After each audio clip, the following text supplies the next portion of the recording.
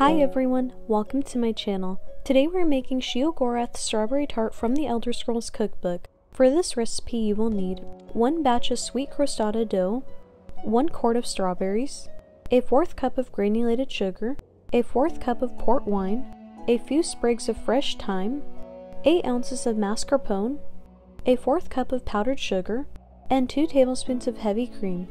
We are first going to make the Sweet Crostata dough by combining 1 cup of all-purpose flour, 1/2 cup of rye flour, 2 tablespoons of brown sugar, and a pinch of salt in a medium bowl. Now rub in 6 tablespoons of cold unsalted butter until you have a consistency like fine breadcrumbs. Once you have your fine breadcrumbs consistency, add 2 tablespoons of ice water or as needed until the dough comes together. Next, form the dough into a disc, wrap in plastic wrap, and refrigerate for at least an hour before using. After an hour, preheat the oven at 375 degrees Fahrenheit and roll out the dough to a 1/4 inch thick or a little less. Drape over an 8 or 9 inch tart tin, then press in the sides and trim off any excess dough. Now prick the bottom of the tart several times with a fork and place a few pie weights or dried beans in the tart to keep it from bubbling up.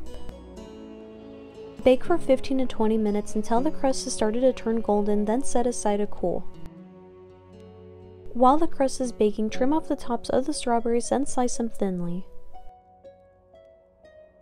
Toss the strawberries with the granulated sugar, then let it sit for 15 minutes until they start to release their juices. After 15 minutes, strain the extra strawberry juice in a small saucepan.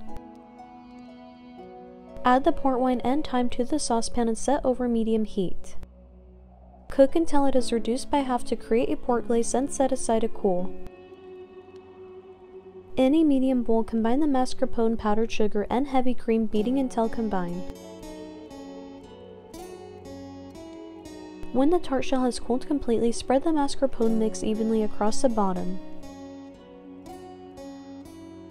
Then layer the strawberries on top and drizzle with the port glaze.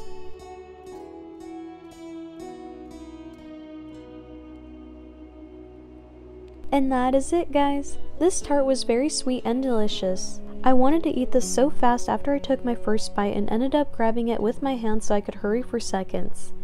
I liked the sweetness of the strawberries and the taste of the port glaze. The mascarpone added creaminess to this dish, which I also enjoyed. I would for sure make this again and recommend you guys try it out. Thank you guys for watching. I'll be uploading again soon, so I'll see you guys next time. Bye!